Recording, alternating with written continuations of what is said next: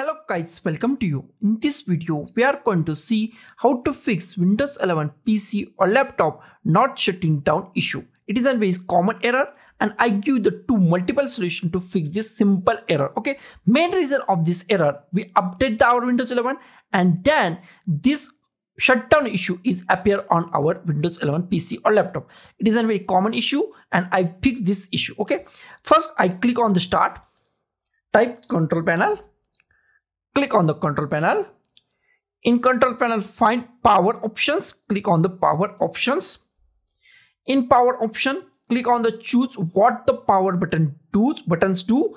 Click on the choose the power button do. Okay. Here we find many options. Click on the change setting that are currently unavailable. Click on the change the setting that are currently unavailable. Okay. And here in shutdown settings, we find one option, turn on fast startup.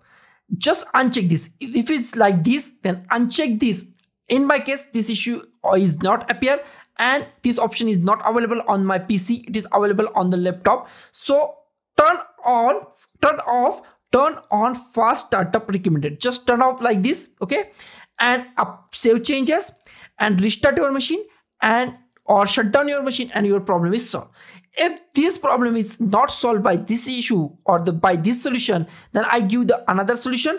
Another solution is go to the start, type CMD, right click on the CMD, type CMD, right click on the command prompt and run as an administrator. Run as an administrator with very IMP. Click on the yes. In CMD, just type power CFG space H off. Just type this power CFG space H space and off and hit enter button. After that, just type exit. Okay. And go to the start and just restart your machine. And after that, you can go to the shut down your machine. So guys, this is the simplest way to fix this issue in Windows 11 PC or laptop. So guys, thank you for watching this video. Don't forget to like, share, comment on this video, and don't forget to subscribe the channel. Thank you guys.